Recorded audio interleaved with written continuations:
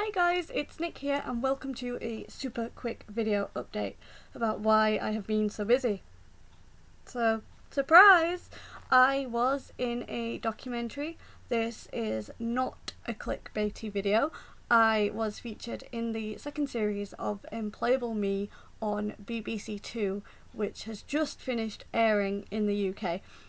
I know, I should have made this video a lot sooner, but my laptop did a massive nope and then life got really busy. But anyway, yes, I was in a documentary series which is still available on iPlayer if you live in the UK, by the way, for I think it's like 20 days or something, so you still have time to watch it. Basically, if you don't know what Employable Me is, it is a documentary series that looks at the difficulties disabled people such as myself face finding employment.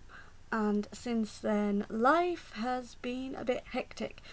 I actually started working on the project, well, doing test filming and stuff, way back in December 2016, and a lot of my disability related achievements over the course of this year were to do with the documentary, which is why I haven't been around as much, because there were a lot of things that I wasn't allowed to tell you and a lot of things that I can now tell you, and a lot of you are new around here, so hi, if you're new, I'm Nick, and this is not the best introduction to me whatsoever, but I'm very aware that I already made this video a heck of a lot later than I should be, so I just wanted to put the word out there for all of you who haven't seen it.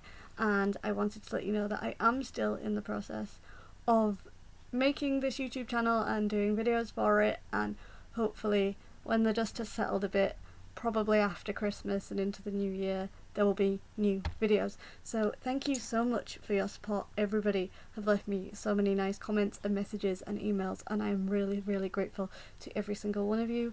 If you live in the UK and you haven't seen the documentary, please watch it, because I didn't do it just for me. I did it to raise awareness of employment issues for disabled people within the entire UK, and it is a really important topic that is very close to my heart, so please do go and watch it.